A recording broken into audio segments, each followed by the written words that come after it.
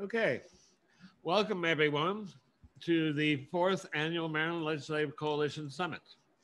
It's hard to believe we've been doing this for over 3 years now, but I'm happy we're still here doing it. Let you know this is being recorded. The Maryland Legislative Coalition is a coalition of grassroots, over 30 grassroots groups across Maryland. We've been advocating and pushing, encouraging people to support progressive legislation throughout the Maryland Legislative General Assembly. Missing over there. Anyway, um, and with Cecilia Plant, our other co-leader, she has created a climate justice wing of the group, and that is a coalition of both NGOs and grassroots groups. They are supporting this year. They've picked two bills they are going to focus on. One is the Transit Safety Investment Act, and the other one is the Climate Solutions Act. And we hope you all will support those. We are also, if you're wondering why we don't have an environmental segment for this summit, that is going to take place in January 9th and 10th, and it's going to be the Eastern Shore Legislative Summit. Environmental Legislative Summit. The first day will be devoted to legislators. The next day will be devoted to NGOs speaking, and so we've incorporated the environmental section of the summit in with that. Now, if you are some things that you need to know, we are posting links to the documents that have been supplied by the people that are speaking in this session. You can download those documents. We are including links to the Maryland Facebook page and the Maryland web page. And then we also include a link to be able to sign up for the Eastern Shore Summit. Now, after about an hour of speaking, we will have a half hour of questions. And we have a question moderator who will moderate all the questions that you have in chat. If you have a question, please put in ask and the name of the person you want the moderator to ask the question of. And then she will, after the end of the speaking, she will come in and ask the questions. We've now figured out Spotlight so we can have all the speakers spotlighted at the same time for the questions. Let's see, is there anything else I should tell you about? I think that covers it. So we shall start with our first speaker this afternoon, Allie Carter of Strong Schools, Maryland. Welcome. Hi, everybody. I will share my screen.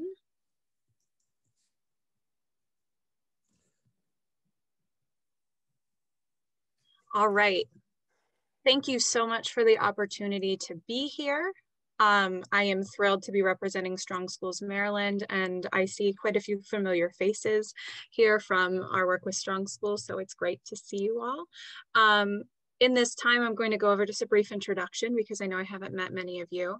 We'll review our successes from 2020, a very quick blueprint outline for anyone who is unfamiliar, our goals for 2021, and of course, sending you all with some action items. So I am the newest member of the Strong Schools team, so I wanted to just give you all a sense of who I am. I was a vocal music and theater teacher in Baltimore County for 7 years, and I am very excited to continue organizing around education and equity as I'm so deeply passionate about it. So the biggest thing from 2020 is that we did what we set out to do. Our intention was to pass the blueprint for Maryland's future in the legislature, and we did. As you can see, the final votes on the right-hand side, there was bipartisan support and overwhelming support of a new, more equitable school funding formula for the students of Maryland. In Strong Schools specifically, we sent over 34,000 emails to lawmakers, made over 5,000 calls to lawmakers. We had individuals regularly in Annapolis meeting with our legislators and talking about the significance of the blueprint. And we had a phenomenal rally with our coalition with over 500 people in attendance. And as you can see, we also made the front page of the Sun. So here's where we are right now. It passed in the legislature. It then went to the governor and was vetoed. So now we are in the override stage. We are in a position where this language is being brought back to the legislature, and at some point this session, timeline still to be determined, it will be voted on whether or not to override the veto and make this blueprint a reality. So let me give you a little background on the blueprint and understand that during the question and answer portion, I am more than happy to elaborate in greater detail on any one of these areas. So if any of these spark your curiosity, feel free to send some questions my way. So these are the key focus areas of the blueprint. The first is early childhood education. That will expand our birth to 5 early childhood education programs and promote equity. So there's not as much of a financial barrier to these early interventions and opportunities to have a head start on their education. The second is high quality and diverse teachers and leaders. Our intention is to recruit and retain high quality and diverse teachers so that they come to and are thrilled to stay in Maryland classrooms. The third is college and career readiness. That includes an expansion and growth of the career and technical education programs, our vocational programs, so that students have an opportunity to, as they graduate high school, be ready to go into the workforce in a high-paying career that is really beneficial to their community. Additionally, it puts in additional checks throughout their high school and middle school times to make sure that they are prepared for college or whatever career they choose. And it also addresses some dual enrollment programs and makes sure that that is also equitable and that there aren't financial barriers there. The fourth is more resources for the success of all students. This is addressing our at-promise students. So this is providing additional resources for special education, for English language learners, all of our students, more additional mental health services so that students are receiving wraparound services in a community school style setting. And finally is governance and accountability. This is checks and balances to make sure that this funding is being implemented equitably, with fidelity, with consistency, and that it's regularly checked on to make sure that it's keeping up with the change in our times. Because let's be honest, the Thornton Commission met before the iPhone was invented. It is long overdue that we look at this funding formula, and we want to make sure that there are systems in place that we can keep an eye on it and make sure it's working as it should. So I know this is kind of the elephant in the room here. Can we really do this with the economic projections? The answer is yes. And frankly, we can't afford not to. The children of Maryland have waited long enough. In the language of the blueprint, there is the King Amendment. It was introduced by Nancy King.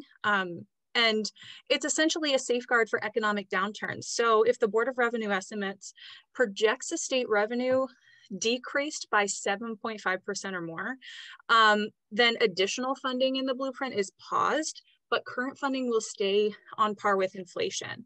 So this is part of the language that's coming back to the legislature, and it's to make sure that we are being mindful of economic downturns and being responsible with that while still providing what is absolutely necessary for our students.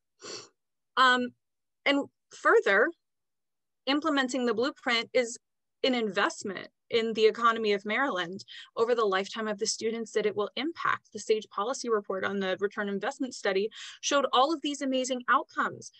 There will be more spending power, less reliance on social programs, reduced crime, more businesses are attracted to the state, boosting state revenue. Families can return to the workforce sooner if they choose with the expansion of pre-K. Opportunities for Maryland businesses to expand with the growth of our career and technical education programs. And in fact, the projected net gain of state and local tax revenue is 3.6 billion over a lifetime per cohort of graduates.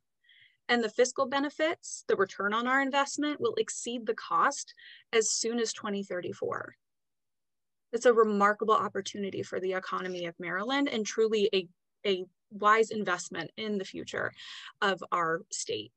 So I will post these in the chat in a moment, but there are 2 links that I will post. One has options and directions in both English and Spanish to record a 60-second testimonial. It's just a video of you talking about why the Blueprint funding is important to you.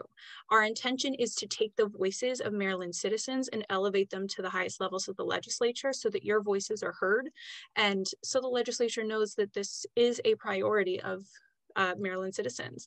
The second is to email lawmakers about a topic addressed by the Blueprint. That's the second link I'll post in the chat. We have 6 topic-focused emails that we encourage you to choose something that you're really passionate about, and that you can infuse with your personal story, and add to that email. It can be as quick as a one-click send if you love the language as it is, but we encourage you to personalize it and send it off to your legislators. And finally, share on social media. We all know that social media is extremely powerful, especially right now that everything is virtual.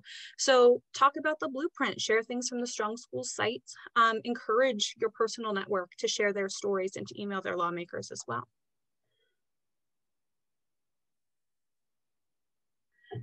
And with that, we'll wrap it up. Thank you so much. All right, thank you, Ali. Next up, we have Pokua Oswalu of the Maryland State Education Association. There it is. Hello, everyone. How are you? Good. As was just mentioned by Ed, my name is Pokua Wusu. I'm the newest member of the Maryland State Education Association, coming on as the Managing Director of Legislative and Political Affairs. I'm really honored to be here with you all and share on our Maryland State Education Association priorities for this upcoming session. My colleague, Ali from Strong Schools Maryland, pardon me, really just laid the emphasis of the same argument that we're gonna make here. The Blueprint is our #1 priority coming into this session and overriding the veto made by the governor. By overriding, I mean, quite honestly, the Blueprint, the stance for the Blueprint is even more needed now after we see the effects of the coronavirus and how it furthered the gap between students who really need access to resources and quality education. But with the override of the veto, it would also trigger the implementation of the Build to Learn Act, which would provide $2.2 billion in new construction from school renovations statewide. As we see from, again, with COVID-19, some of our schools are not equipped with the adequate resources and infrastructure for new students and modern classrooms. So we're excited for that. And also technical companion legislation that would go in essentially to kind of fix and recalibrate some of the dates and times and guidelines that we have in the original Blueprint to just adjust with inflation and some new restrictions based on what's happened with COVID-19. During this year, we also plan to do some budget advocacy regarding the 2022 budget. As I'm sure some of you have heard, addressing enrollment is going to be a really big concern for this session, with the enrollment numbers being based on this year, and we have declining enrollment in some of our public schools. So that is a major issue for us. And we want to make sure that we can maintain the Blueprint programs, because we know that once things start to get back to normal, those enrollment numbers are going to go up. And we want to make sure that we can protect those in our budget. Some of our other priorities include overriding some of the vetoes that were also done by the governor, specifically regarding revenue bill overrides. So the tax bill, the tobacco sales and use tax and the digital advertising gross revenues tax, which is HB 732 of last year and HB 932 respectively. The digital ad tax would tax major corporations like Facebook and Google for ad tax. That money can go to the Blueprint for Maryland schools, as well as the flavored tobacco tax that would also go to the Blueprint Fund. We also look to support legislation regarding HBCUs. The bill from last year would hopefully be overridden, but there were technical dates in there that complied with the current lawsuit. So we're looking forward to a new bill coming out and being in support of that, because again, we want to make sure that equity is accessible to our 4 HBCUs here in the state. They provide world-class education to our students, as well as providing a source of educators, diverse educators that we need here in the state.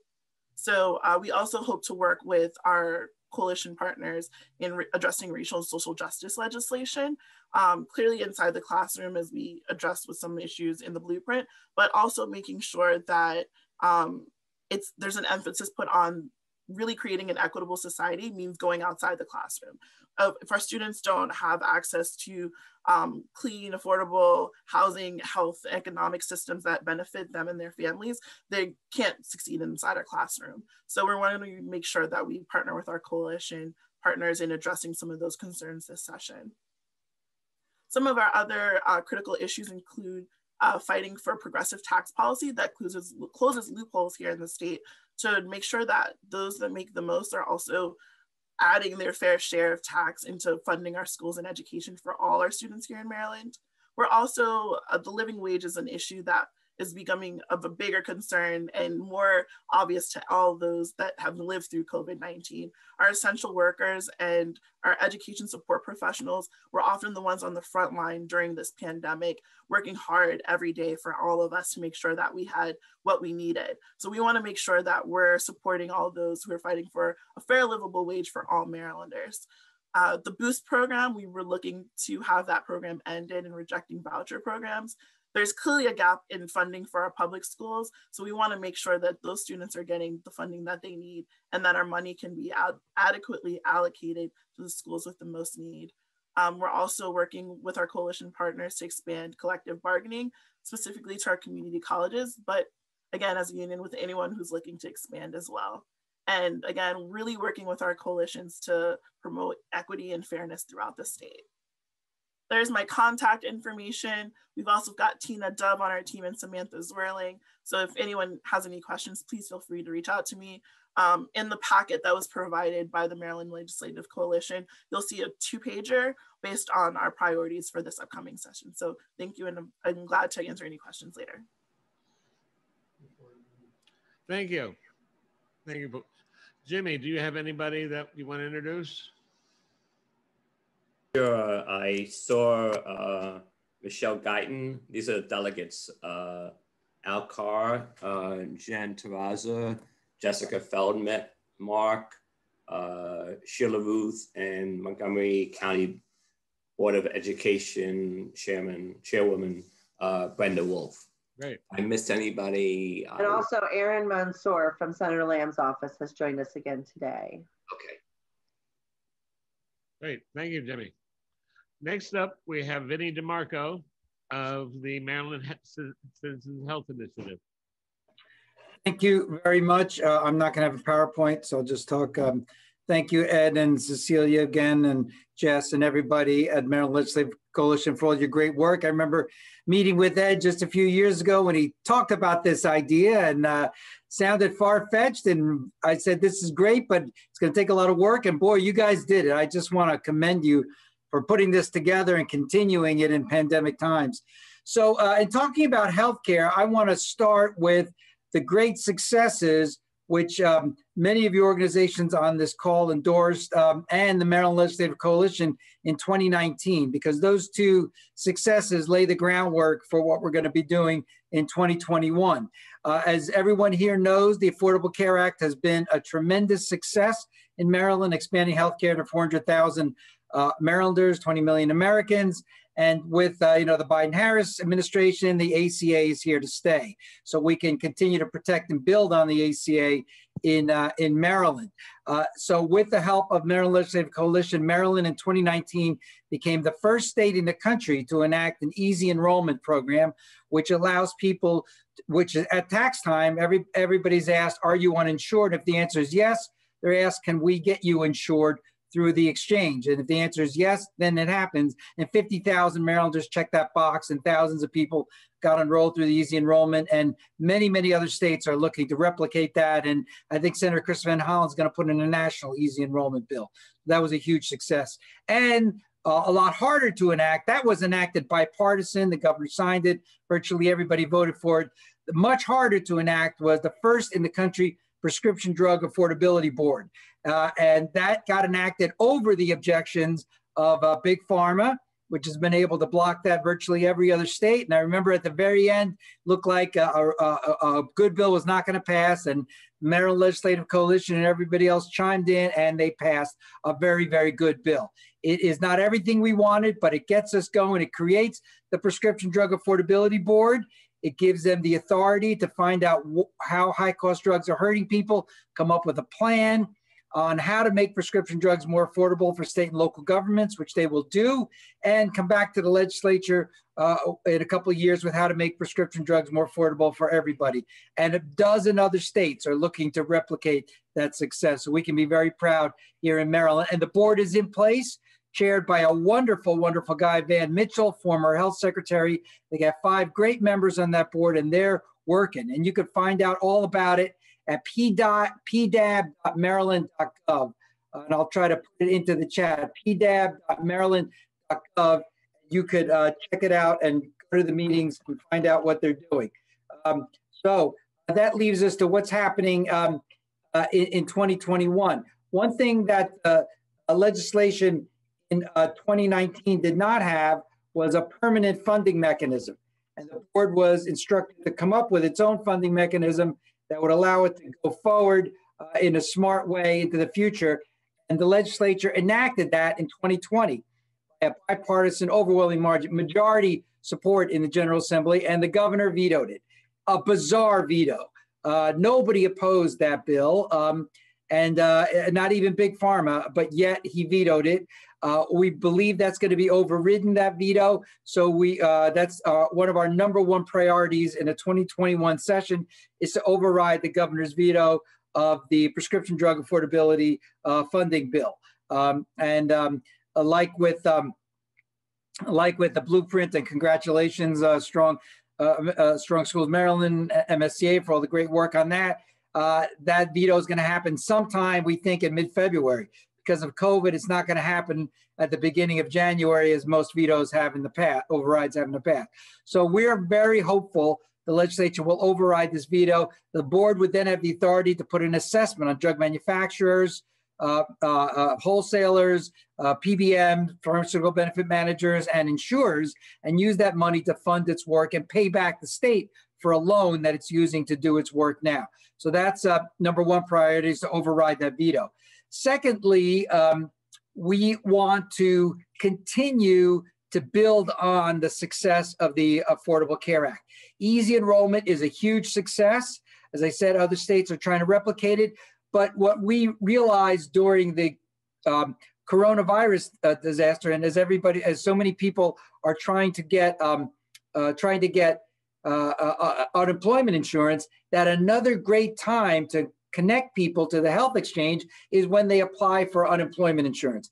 Many people who, when they apply for unemployment insurance, also lose their health care, and they are too swamped to know what to do. And so we sent a letter to the governor in April just suggesting that the Department of Labor, without legislation, set up a way to do that, to connect people when they file for an insurance with the exchange. They have not done it. And I believe that Delegate Laura Charkoudian is going to put in a bill to do that, to require them to do that. We want that to happen. We want to make sure that when people file for unemployment, they know that what their options are to get free or low-cost health care. In addition, there are people who still can't afford health care coverage, even with the subsidies that the Affordable Care Act gives. Now, the Biden administration wants to increase those subsidies, which is great.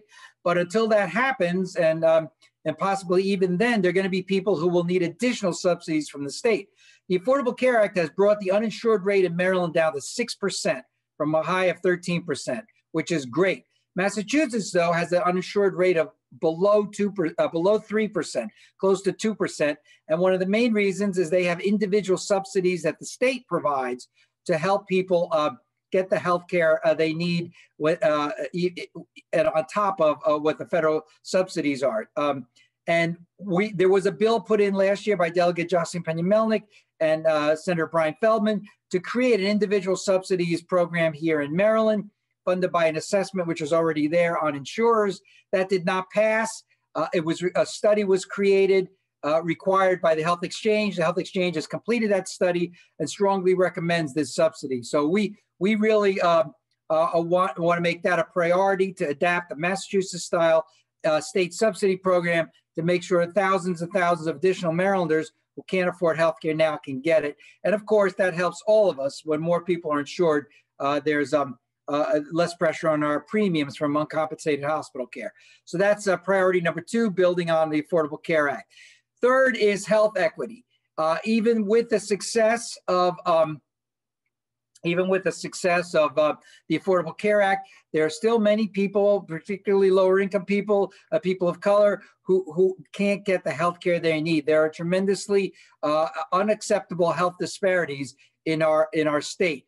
In June of this year, Delegates Eric Barron and Jazz Lewis and Senator Antonio Hayes approached us to help them resuscitate a program which was created under the O'Malley Brown administration called the Health Enterprise Zone. Some of you may remember those.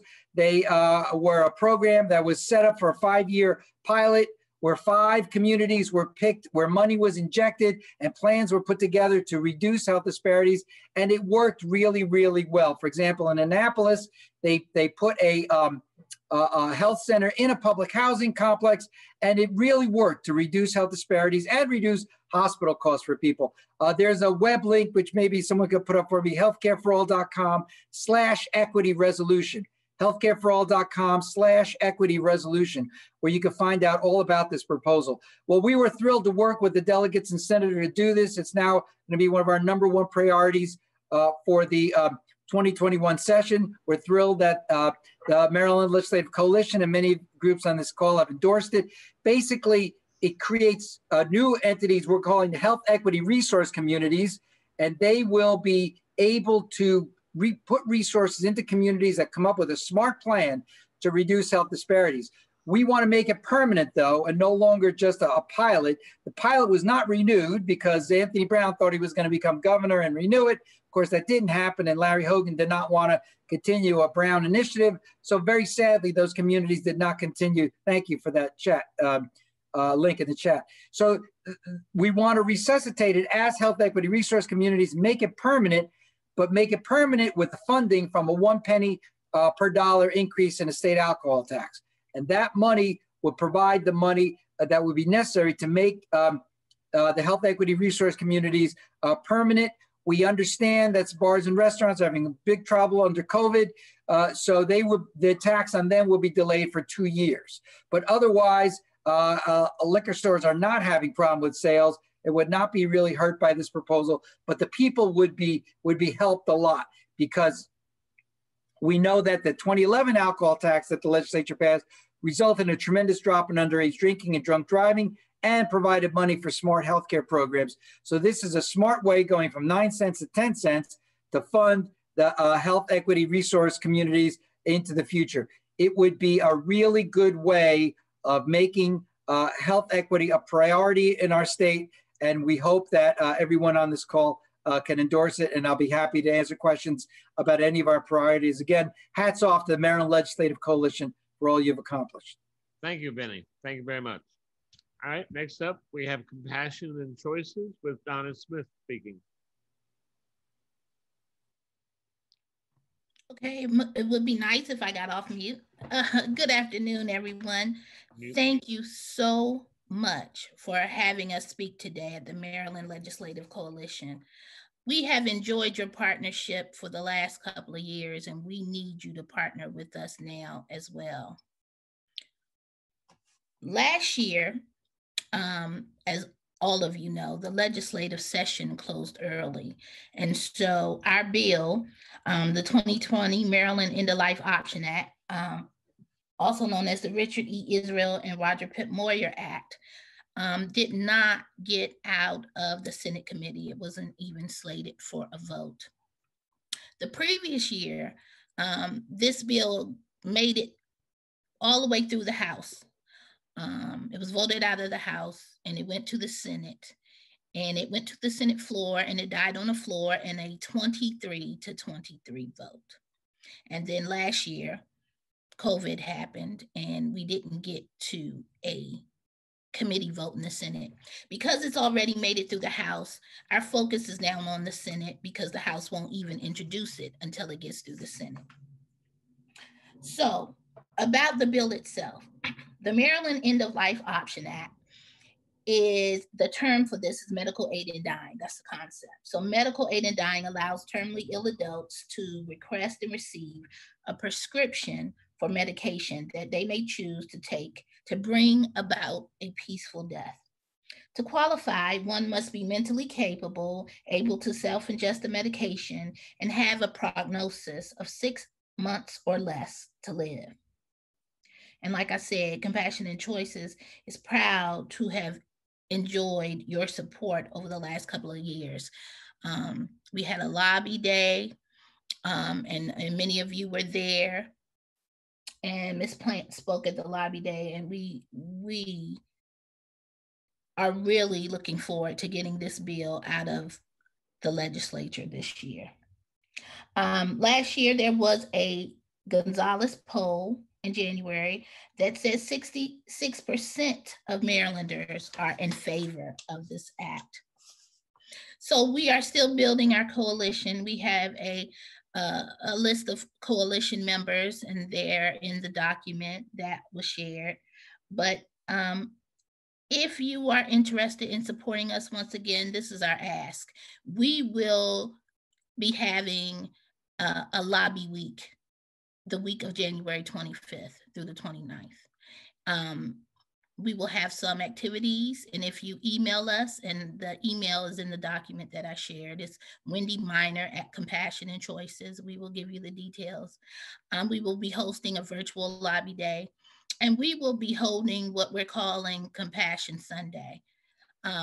Compassion Sunday is broader than the bill. It's just a Sunday where we would like people of faith and people of conscience just to acknowledge all of the loved ones that we have lost this year. This year has been a hard year. And so we have these activities that we will be hosting the 25th of January through the 29th. And I invite each of you to get involved and help us get this bill passed this year. I look forward to any questions that I can answer during the Q&A period. Thanks.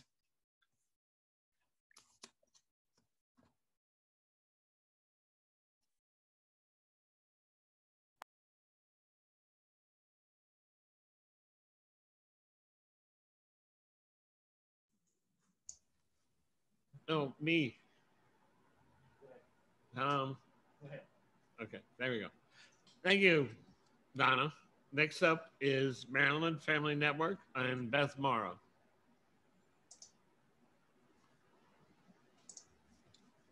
Great. Hi, everyone. Can you hear me? Yes. Great. Okay. Hi, I'm Beth Morrow from Maryland Family Network. It's a pleasure to be here with you today.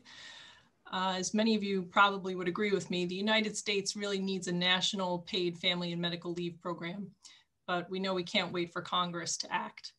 9 states and DC already have programs in place or in process of establishing programs like the one I'm about to talk to you about today. I'm here to present Maryland's Time to Care Act. It would establish a state family and medical leave insurance program where employees could take up to 12 weeks of paid leave from their jobs to care for new children or other family members with serious health conditions or disabilities, or for themselves. Our legislative leaders include Senator Antonio Hayes, Senator Sarah Elfreth, Delegate Chris Valderrama, and Delegate Ariana Kelly. This is a picture from a press conference that we held last year on occasion of the bill being introduced. We have a coalition that's grown over the years, over 69 organizations strong. We've got labor, faith, seniors, poverty advocates, disabilities advocates. We all believe that people shouldn't have to choose between the job they need and the family they love. Oops. You might be asking yourself, don't we have this already? But no, actually, we have the Federal Family and Medical Leave Act that was passed back in 1993. It's only for employees who work at businesses of 50 or more employees, and the leave is unpaid. So it's not really a benefit that's accessible to many. And now during COVID, we can see that this is something that we need even more than we ever thought we did. We can plainly see that economic health and personal health are linked. There is a provision in the federal COVID Families First Coronavirus Response Act that grants people temporary leave, but it expires at the end of this year. and it leaves millions of workers out. So this is something that we really need the state to act on, not just because of COVID, but it just makes it even more evident why it's something that we need. Many times women are the caregivers, but this isn't just a women's issue. I'll give an example from DC. They began providing paid family leave in July, and WAMU recently told a story of a man named Andrew who took leave from work to care for his dying mother. He described being with her and coordinating her medical care, making sure her insurance claims were filed correctly. He said it was stressful, and if that he'd had lost his income at the same time, it would have been devastating. So this bill would set up a fund. It would create a system so that Marylanders could take the paid leave. It would provide job protection to the leave taker. The benefit would be portable, not tied to just one employer. The leave could be taken intermittently, so for periodic chemotherapy treatments, for example.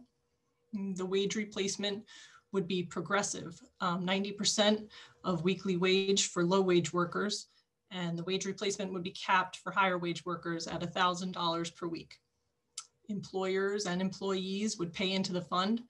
The total contribution wouldn't exceed 0.75% of an employee's wages, and any income over about $137,000 wouldn't be counted. The self-employed could opt in. For others, contributions would be mandatory. Momentum is building. Colorado just passed a ballot initiative and became the latest state to establish a program like this. And we'd like to make Maryland next. You can find out more about the initiative at timetocare.net. There, I welcome you to sign up for coalition updates. There's a feature where you can share your own personal story. If that's something you see yourself in, we invite you to share your story. If you like to use social media, please use our hashtag, which is TimeToCareMD. There's also an opportunity for you to contact your legislators and tell them that this is something that affects your family or something that you believe Marylanders should have access to. I'll be here later to answer additional questions. Again, I'm Beth Morrow, timetocare.net for more information. And thank you very much for having me today. Thank you, Beth. Next, we have Narrow Pro-Choice. They have three speakers that will be speaking.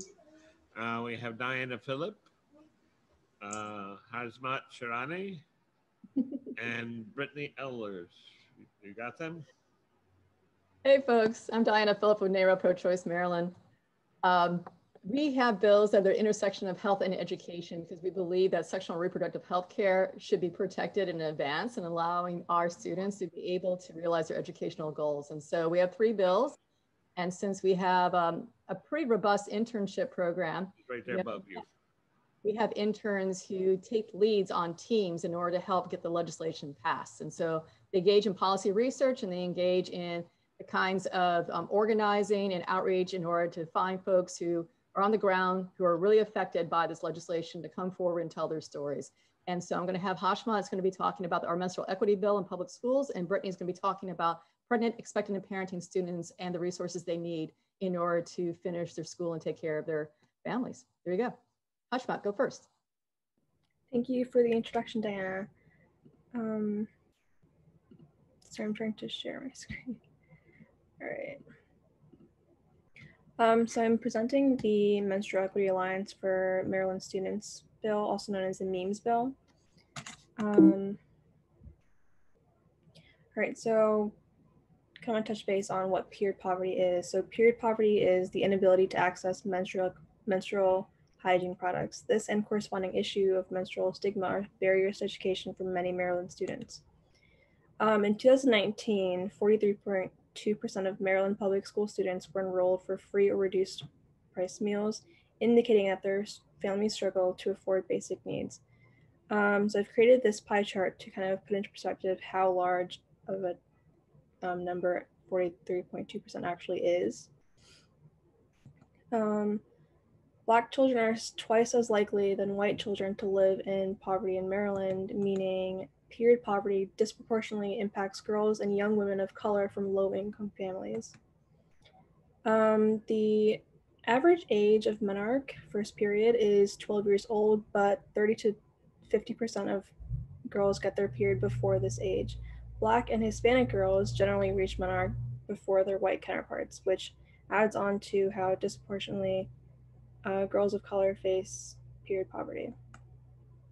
So we're taking action by collecting testimonies to present to the General Assembly in January. We're working with other menstrual advocacy groups and having a social media campaign. And we're also hosting a virtual info and letter writing party in early January. So our goal is to require public school bathrooms to install low-cost quality vending machines dispensing free maxi pads and tampons to students. Our goal overall is to increase school attendance, increase extracurricular participation, and decrease peer harassment regarding menstrual taboo and stigma. Special thank you to our sponsors, Delegate Kirill Resnick and Senator Sarah L. All right, sorry. And just to be clear, so the bill calls for a 5-year plan, a 5-year rollout of all public schools, and there's a preliminary rollout by August of this next year to have at least one restroom in every elementary school building. And then for the secondary schools, for female identified and unisex identified bathrooms to have these dispensers, at least I think it's all of them, and then at least one all of them over a 5-year period, but at least I think 2 it is. And then for at least one male designated bathroom in every public school building. So the idea is we're giving folks 5 years, but in the front for this next year, if we pass this legislation, there'll at least be some that are dispensing in buildings to increase access to products. Thank you. Brittany. All right, I'm just gonna go ahead and share my screen. Okay, hi everyone, my name is Brittany Ehlers, and I'm gonna be talking about the Smart Start policy for pregnant, expectant, and parenting students.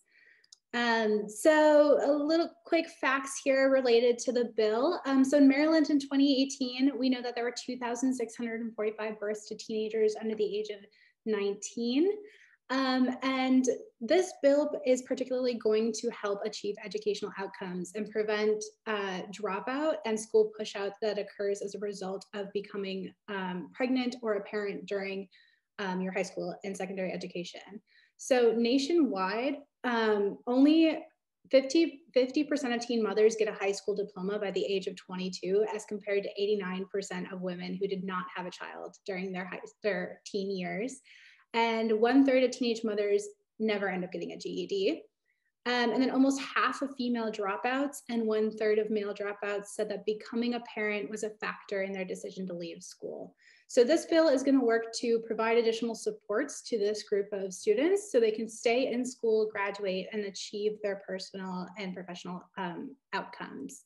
So our Senate legislative sponsor, we have Senator Mary Washington with the Education, Health, and Environmental Affairs Committee. And then our House legislative sponsor is Delegate Michelle Guyton on the Ways and Means Committee. And then, so this bill is actually going to be in 2 parts. The first one is the policies and reports part of it. So the Maryland Department of Education is going to develop a model policy that will support the educational and parenting goals of pregnant and parenting students. So the policy is going to require public school districts within the states to do a few things. So the first is that each school will have to designate a private location that can be used as a lactation space. So it must have access to a sink and a refrigerator, a seating option, a flat surface, and an electrical outlet in order to accommodate breast pumping and breastfeeding for students. And it cannot be a bathroom or a closet. It has to be a designated safe space where women can provide breastfeeding or can breastfeed or pump. Additionally, each school will assist and advise pregnant and parenting students with finding safe, affordable, and reliable childcare or early childhood education services and transportation. So this is going to be done through the establishment of a liaison within each school, so the students can have a member of the school administration supporting them and helping them find these resources available for them. And then in 2017, NARAL helped pass HB 616 that has a attendance policy and excuse absence policy related to pregnant and parenting students, meaning that they must be given a minimum of 10 days of excused absences for parenting related needs. And this would just be extended under this policy to include excused absences for any time that they need to be breastfeeding. So that's the part one of this bill. Part two is the Maryland incorporation into the Maryland longitudinal data system. So this data system already exists within the state of Maryland, and it collects information on enrollment and degree seeking status for students, course and completion status, among various other educational indicators. But what is not included in this longitudinal data system is pregnant and parenting student status. So this bill will add that as an indicator so pregnant and parenting student status can be tracked, and we can see the number of students that are achieving their educational outcomes and graduating within the state. So we'll be able to know how many have dropped out, how many of them were able to graduate, and then some outcomes related to their immediate professional lives following graduation. So as I mentioned earlier, our overall goal is going to be to decrease school push out for pregnant and parenting students, as well as helping them achieve their educational goals. So that is that. Thank you. And one other thing about that bill is that we're not asking for additional staff. We're not asking for schools to build childcare centers or lactation spaces. We're talking about connecting with with existing staff and existing resources. But I also want you to know there's another bill that's coming that didn't get pre-filed, and probably it's going to be more of an education for the committees kind of bill, and hopefully we can work on in 2022, is the idea of University of Maryland is willing to partner and do a pilot project with 5 school districts to, for 3 years, collect data on the challenges and barriers and outcomes of pregnant, expectant, and parenting students, and to help inform what kind of policies the school districts really should engage in to make sure that these students are getting the educational services that they deserve and the equity that they deserve. They need to have the same access to a rigorous education as their non-parenting peers. And we're really concerned that even with the blueprint for Maryland's future, that this was not a population that people specifically talked to and talked about. And our concern is that if we can do this kind of research, which we think is a great investment in the state of Maryland, we consider how many youth are parenting in our state, to actually have this data to teach the school districts how to collect this data in these 5 pilot areas in our state, and it's the 5 school districts with the highest teen pregnancy rate. We think that's going to be a great a product that we can use for recommendations for legislation in the future. Thank you. Thank you, Diane. Next up is our question moderator, Jess. We will be sharing everybody, all the speaker screens, and Jess as well. Hi, everyone. Jess Gorski, and I just have some questions that I've gleaned from the chat. If anybody else has a question, send it over, just mark it ask, and we can make sure that we, ask the person that you'd like to direct it to.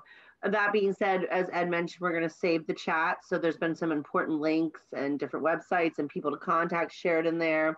We'll be sharing that at the conclusion of the summit, all the different chats. So we'll have that. And then if you've been seeing that as well, there's been a PDF packet that's been being shared in the chat section as well. Everyone who presented today submitted a one-page or informational paperwork about their priority legislation, and you can go there and you can get that from this panel and as well as the other 3 panels that participated in the summit. So there's a lot of important information in that little chat screen over there. But let's get started. And one of the first questions we have for we have Donna Smith. Excuse me? Hello. Hi. So one of the first questions that we have is Pokui. Am I pronouncing your name correct? Pokui Owashu? It's Pokui Owusu, but you can also refer to me as PK. Okay, Pokui Owashu. The question was, will you be advocating for rural broadband access for all students? And who are your particular partners in this upcoming legislation? Yes, that's a really good question. Due to time, I totally left it out, but yes, we will be advocating for an expansion in broadband access, especially to our rural communities. I think there's going to be a lot of partners in terms of those that have similar alignment and wanting to expand broadband access. I think maybe what we are pushing for may differ. I know that here at MSEA, we would like to see it turn into a utility. And I'm not sure everyone is on the same page with that. But we're working to, see where we can align with other groups. I'm new to my job, just a couple weeks here, so I'm not going to disclose all the people that we are, but we are definitely working on that. And as we get that information, I'll make sure to share. Wonderful, thank you so much. Thank you for answering that. Our next question is for both Maryland Strong Schools, Allie and MSEA. Are either of your blueprints or are either of you for healthcare centers and schools being paid for Medicaid, thinking along the lines of schools in poor neighborhoods having a school pediatrician, dentist, psychological counseling, in addition to school nurse, a student with a toothache or an illness who cannot see, or the board clearly is not ready to learn, provide therapy additional. So almost having an in-house clinic. Is that part of any of the blueprint paperwork or any of the legislation that you guys are both supporting? I can start with, I'll answer a couple pieces of that. The first is that the blueprint does expand mental health services offered through schools, that is through school psychologists, school counselors, and school social workers. And that will especially support our families who are experiencing poverty. And these resources will also help families navigate personal health needs and find the resources in their community. That's the idea behind community schools, is that there are connections to parents, connections to families, especially connections in languages that these families speak, so that they understand the resources that are available to them and can navigate them in a way that is reasonable. Additionally, the discussion of resources for, I believe the example was ADHD. One of the large expansions in the blueprint funding is for special education services. And one of the biggest benefits of that is the expansion of our early childhood education programs. Early interventions are huge, especially in special education. That means that it can be identified students that have specific learning needs early on so that they can get the resources and supports and programs that they need to be as successful as possible. So that I'm happy to discuss that question more offline. I put my email in the chat, but I hope that answers some of it at least. Yes, thank you. Yeah, I mean, Ali really hit it on its head. I think, again, the focus on the community-based schools that provide those wraparound services so that, students who do suffer from health ailments will be able to get the treatment that they need. I'll also put my contact information in the chat as well. Thank you. Thank you to both of you. There was some chatter going on about that aspect of it. One of the next questions we have here goes to Donna Smith. And Donna, I've worked with you before with this legislation and this common question: what can you say to address the concerns of the disability community when it comes to your bill?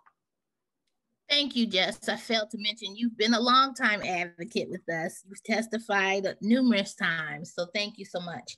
I thought I was sharing the link to a Disability Rights Oregon letter that we got last year, which says that they've received very few complaints, and the complaints they received from the disability community is that they didn't feel like they had adequate access to the bill. So I wish we had more conversation with the disability rights community. Their fear is that the bill will be used against them. They already, like a lot of communities of color, have trust issues with medical providers, and they think that this bill will be used against them. In all honesty, this bill is totally voluntary. No one in this law is forced to do anything. If you're a patient, you're not forced to get this bill. You have to request that the doctor initiate the process. The process can take anywhere from 4 to 6 weeks. So you really have to want this bill. In order to even initiate the process, you have to be determined that you are terminally ill and have a prognosis of 6 months or less to live. And that has to be determined by your primary physician as well as an attending physician. And then in Maryland, inherent in the law is that you must meet with your physician one-on-one without friends or family members present to make sure that no one is trying to unduly or unlawfully coerce you into making this decision. Also involved in the process is you have to have 2 people as witnesses certify that you're making this not under duress, and one of those people cannot be anyone that would benefit from your death. And so there are safeguards in the law to ensure that those with disabilities, but anybody, would be safe in making this decision. When I say it's totally voluntary, doctors aren't even required to write the prescription, but they must refer you to someone who will. Pharmacists, if they feel like this is not something they can do not have to fill the prescription, but they must refer you to someone who will. And so no one in this law is forced to do anything. It is totally about a person having choice and control at the end of life. Thank you, Donna. Thank you for that. Next, Beth Morrow with Maryland Family Network. You answered this over in the chat, but I think this is an important question to be addressed for all the attendees. The question was, what about 1099 contractors on paid, Family Medical Leave Act? And that's definitely something, for anybody who's hired and as a contractor position rather than as a direct hire. And you said that they would be covered, but could you kind of speak to that? Sure. An independent contractor could make the choice to opt into the state's family and medical leave insurance program if they chose to, but they wouldn't be required to contribute. For other workers in Maryland, the contributions would be mandatory. Okay, thank you. So if they were to contribute to that, then they would have that resource should they need it. That's right. Mm-hmm. Excellent. The next question is for Vinnie DeMarco. One of the things you kind of referenced, with your new legislation is the funding, and your bill carries, you're going to be raising the tax on alcohol, and right now with retail and hotels and liquor stores. I know that you will be directing towards liquor stores, but could you speak to how the fiscal aspect of your legislation won't be deemed as a problematic during these post-COVID times? Well, thank you for the question. Before I answer, Jess, I want to also thank you for all you did to enact the Prescription Drug Affordability Board, telling your own story and all your help. So thank you, Jess. In 2011, Maryland increased our alcohol sales tax from 6 cents per dollar to 9 cents per dollar. And the reason they picked 9 cents is that's what DC was at the time. DC has since increased theirs to 10 cents and using the money from the additional penny for healthcare. So I think it makes a lot of sense for us to do that. One of the most important things about alcohol tax increase is that it reduces underage drinking, drunk driving, and other alcohol abuse, and really is a lifesaver in and of itself.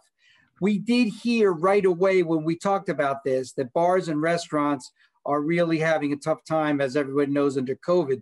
So we have delayed the impact of the 1 cent increase to alcohol bought for use in bars and restaurants. So that's delayed for 2 years. Alcohol stores are doing very well, and they are not going to be hurt by this 1 cent increase. What it will do is reduce underage drinking and drunk driving and bring in the money necessary to make the health equity resource communities work. It will bring in $14 million a year for the first 2 years. 1 million of it will go to drug and alcohol prevention programs across the state, and the rest to health equity resource communities. after it becomes fully effective with bars and restaurants in 2 years, it will bring in 22 million per year. 2 million will go to drug and alcohol prevention, and the rest to health equity resource communities. There has been no evidence of any kind that the increase from 6 cents to 9 cents that happened in 2011 did any harm to any stores. What it did do is save lives, and this additional tax will continue to save lives, not have any economic bad impact, and fund health equity resource communities.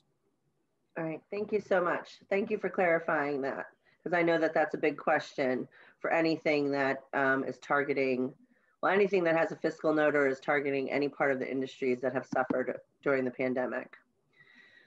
The next question is for Narol and whoever wants to field them. What are your plans for maintaining menstrual equity after the 5-year limit? Will you engage students to evaluate the progress? It's a 5-year rollout, so it's up to the school districts to determine. Okay. Yeah, so it's a long-term solution. But I think that's also very interesting about surveying the students to find out if it's enough, because I am a little bit worried about people trying to reduce the number of restrooms they think that these products should be dispensed in. That will be interesting. Wonderful. And then the other question to you all is, will the memes bill also place menstrual supplies in college higher ed bathrooms? You mentioned the study with University of Maryland, but are they going to be putting them in their own bathrooms? Okay, so the menstrual equity bill is about elementary and secondary schools. The University of Maryland study is about the pregnant and parenting students, research that we want to get conducted to help the school district be more informed. I'm so sorry, Diana, for to conflate the two. I apologize for that. So the memes bill is strictly focused on secondary and primary. Okay, thank you. Thank you. The next thing we want to go through is this goes to everyone, and I will go through and just ask you individually by name to go through it. But one of the things we want to ask is, with all of these activists who are on this panel today and the groups that the Maryland Legislative Coalition works with, which of your proposed legislation do you see having? Hello? Sorry. Which of your proposed legislation do you see having the greatest obstacle this upcoming session, and what is the major roadblock that our membership could productively target? What's an actionable item? And I know that Allie, had listed some actionable items, and Donna had said this is our ask. But if you were to ask these attendees right here, what can we turn around and do starting next week to support your legislation, and what would have the greatest impact? That'd be great for you to share that. So we'll start with Allie Carter from Strong Schools. Sure. So all eyes are on overriding the blueprint in the Strong Schools Maryland world. It has been such a long time coming. It is so needed. And like PK so beautifully said, it's all of the reasons that the blueprint was formed in the first place are really rising to the surface in this COVID era. So I'm going to put in the chat again, there are 2 things that you can do. Mainly just telling your story and talking to your lawmakers, reiterating that this is a priority of citizens of Maryland and that it's an absolute necessity. So the first is recording a video testimony. Again, there's links in English and Spanish, and we strongly encourage people to record it in whatever language they feel most comfortable. We'll bear the burden of translation. The second being topic focused emails, which again, we encourage you to edit and add your personal story to. And then my email is there as well. So if you ever have any questions about the blueprint or are wondering other ways to get involved, please don't hesitate to reach out.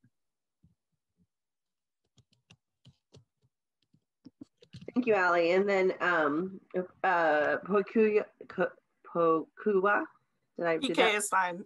PK, I'm sorry. It's okay. It's okay. I feel like Allie and I are like a duet or a singing group today. Like we're on the same key here. But the blueprint is our priority focus this year.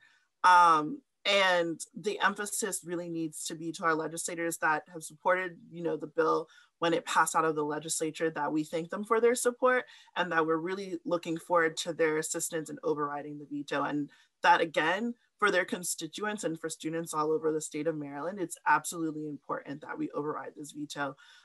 Again, the inequities that we've seen, some of us have known existed in our communities, have just been more amplified, and the blueprint will help to cure some of those. So we're really looking forward to that. Again, thanking those and providing support to our members that supported the bill and just letting them know that we're going to be there behind them, advocating behind. So just, sometimes a few words of encouragement to our friends helps, help them do the right thing. So again, that's what we're looking for. And really just the sooner we can get an override, the better. I know that the longer we wait on it, there are other things that get affected with that in terms of our budget. So we're really just looking forward to advocating for people supporting it and thanking those who do. Thank you. Thank you. And now, Vinny, if you could answer the same. Yes, thank you.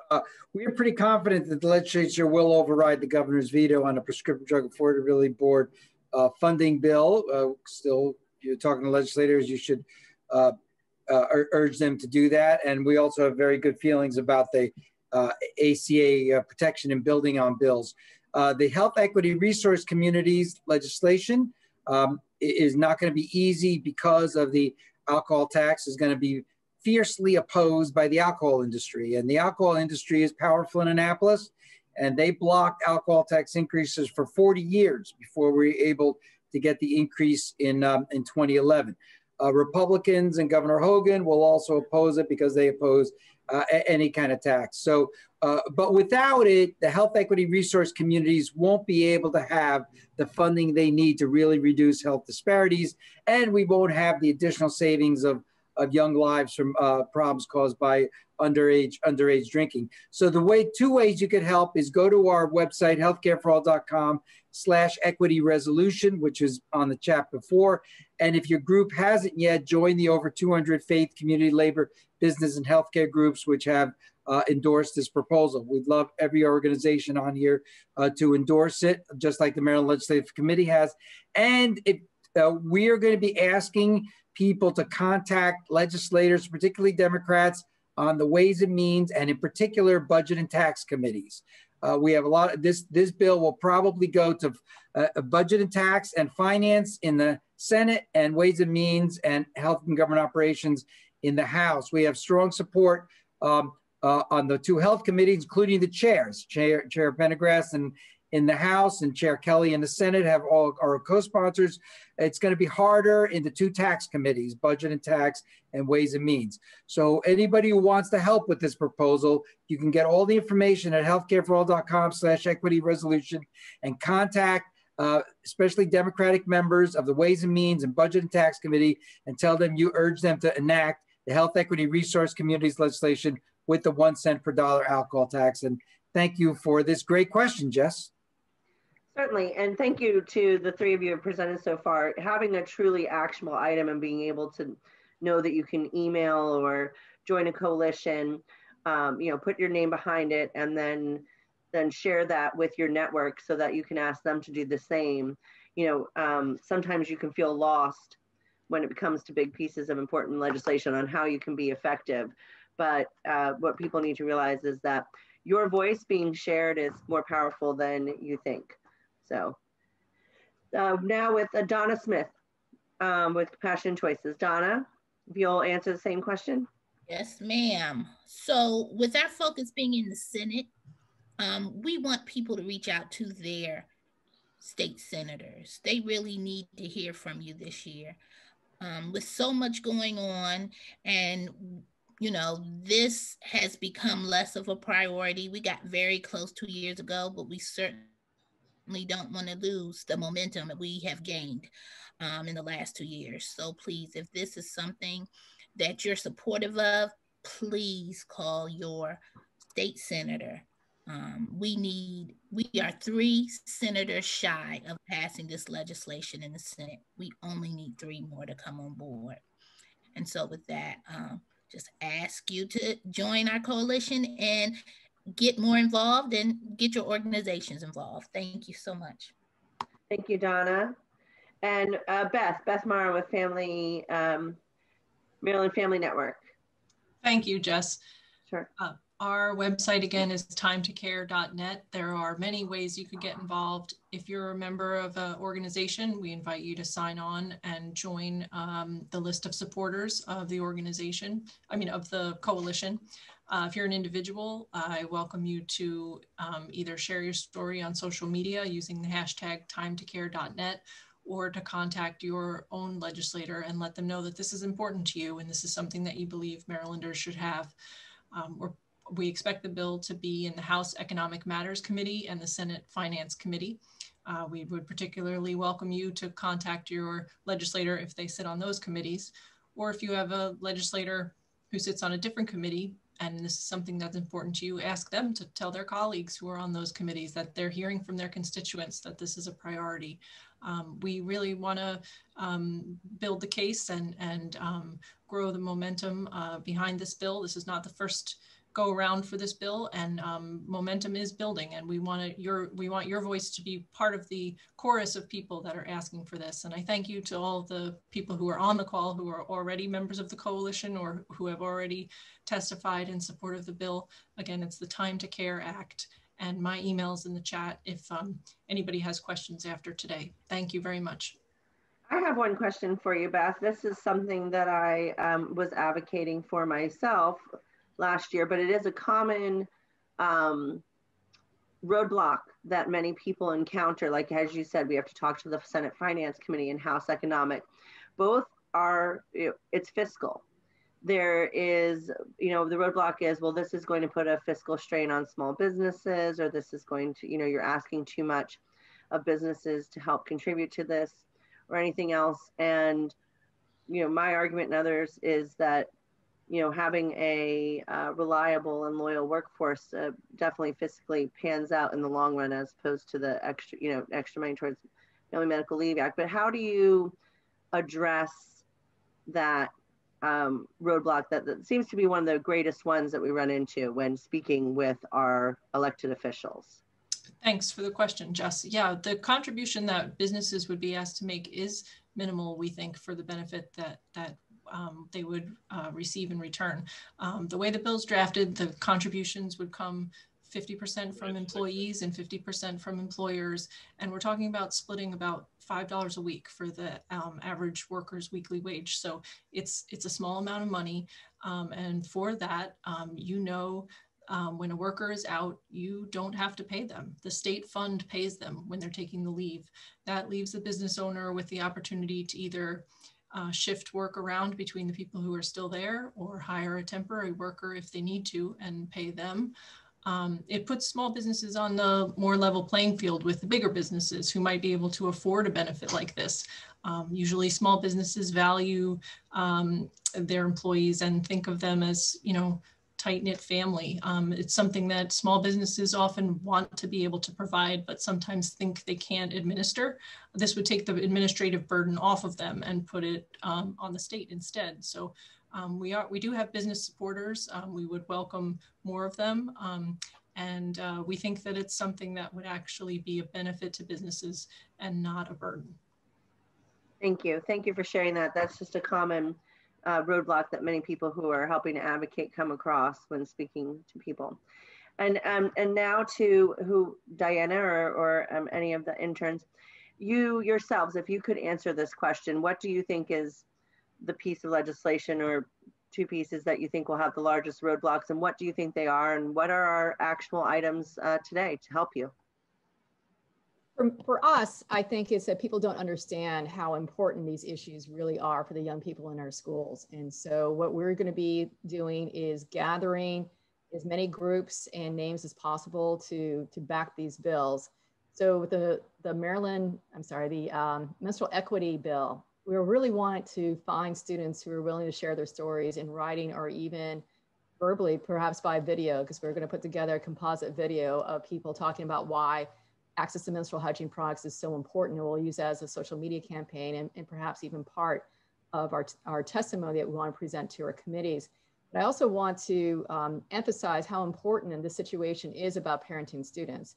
Because they haven't had access to childcare, like working parents have gotten some kind of federal relief by having vouchers and be able to access childcare during this pandemic, the parenting students have not. My concern is this is the school year that we're going to see a lot of these students never return because they are so far behind in their non-parenting peers. Had we passed this legislation last session, we would have had somebody in each school that would have reached out to these young people to find out how to secure that childcare. So that way they're able to participate in remote learning just like their non-parenting peers.